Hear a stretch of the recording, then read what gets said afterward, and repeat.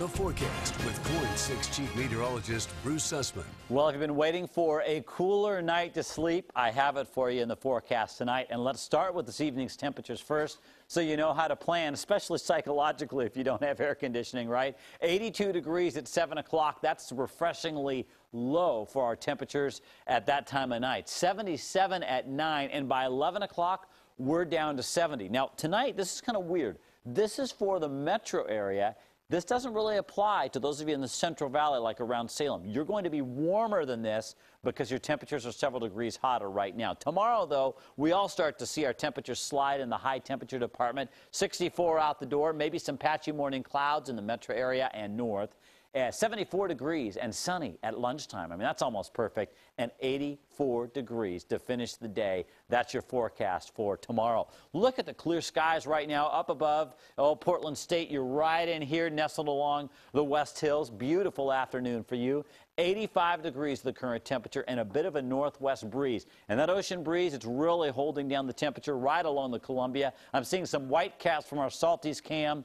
So it's breezy, and it's 82. I mean, that is refreshing, especially when you consider what's been going on to the south of Portland. 90s right now in Salem. The high was 93, 96 in Eugene. And look at all the triple digits. I mean, that just catches your eye right away. Incredible heat in central and eastern Oregon. Tomorrow, your temperatures will start to drop as well. The coast, not much change. You just stay cool. So we've got the hot here, the cool there, and the hot is helping fire up the thunderstorms here in central and eastern Oregon. And we've got a bunch of them. We've got a flash flood watch up in Malheur County. Meanwhile, for those of you in central Oregon, we've got a whole batch of very intense thunderstorms putting down a lot of lightning to the east of Bend and Lapine. I just queried this area, and the number of lightning strikes in the last 15 minutes, about 194. So these storms are very, very active. And we've got really high fire danger in this whole area in red through tomorrow night because of the wind and the thunderstorms. Bend, Madras, Prineville, Redmond, all of you under a fire weather warning. But here's the big picture now. We're hot right now. Tomorrow, the real heat kind of sinks east of the Cascades. Now we put our way into 4th of July, and guess what? We're back in the warm zone. So our heat wave is just about done. Tomorrow, 70 along the coast, 60s and 70s. We'll see 79 up in Kelso tomorrow, but 90 in Eugene, so a big spread in the temperature department. 90s back in central and eastern Oregon.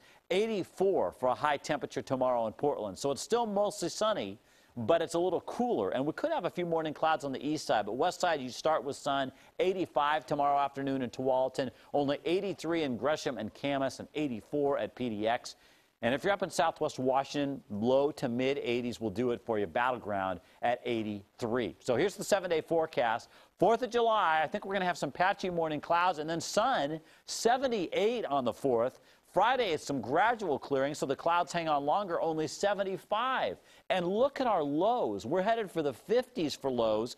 Keep in mind the last few nights, our lows have been in the mid, sometimes upper 60s. Yeah. So it's really going to be a lot more comfortable for opening the window and actually getting some sleep without the air conditioner cranking all night. A little hot. All right. Thanks, Bruce. Well,